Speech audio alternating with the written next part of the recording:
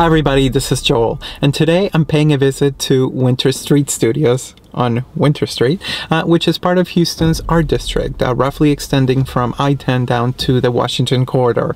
Now this is the cool and artsy part of the Washington corridor, not the clubby type, where you're going to find some wonderful artist studios and small galleries just waiting to be discovered. I'm paying a visit to Spacetaker. If you're not familiar with Spacetaker, it is a wonderful organization that really helps artists of all disciplines and genres kind of get a head start in their careers. And in their artist resource center, they always host exhibitions by local artists. So I am visiting today, and I'm going to experience the works of Monica Villarreal, who just installed what she calls the Texas Red Road Project. I know nothing about a red road, so I'm really curious to find out more.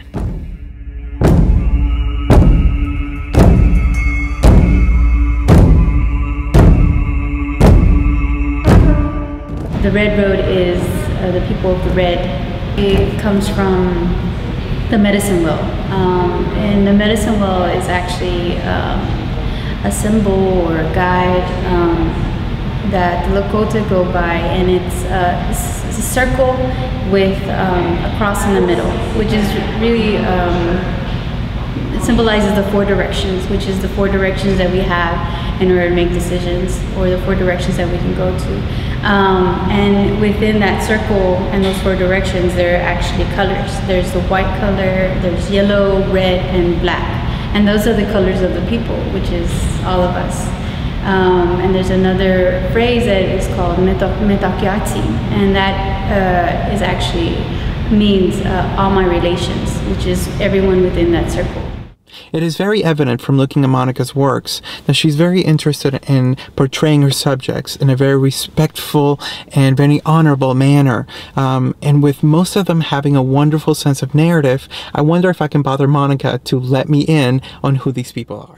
I took a picture, a portrait picture pretty much, of my teacher, my danza teacher. He teaches me dance. And he's from Mexico. He's from Mexico City. But he's been coming to Texas, actually into Dallas, for about 10 years already. This is the first year he's actually came to Houston, and for the whole year he actually, most of the year he stayed with me. He stayed at my house. We learned different things of like how to make certain crafts, dance. We actually, a few of us end up creating a group with his help. This is actually a very important person for me because I feel that he was the first person that actually dedicated enough time to me and to the group of people that are here to actually do it properly, to do these traditions, to follow these traditions properly, to dance in a good way. And so this picture is actually very special to me.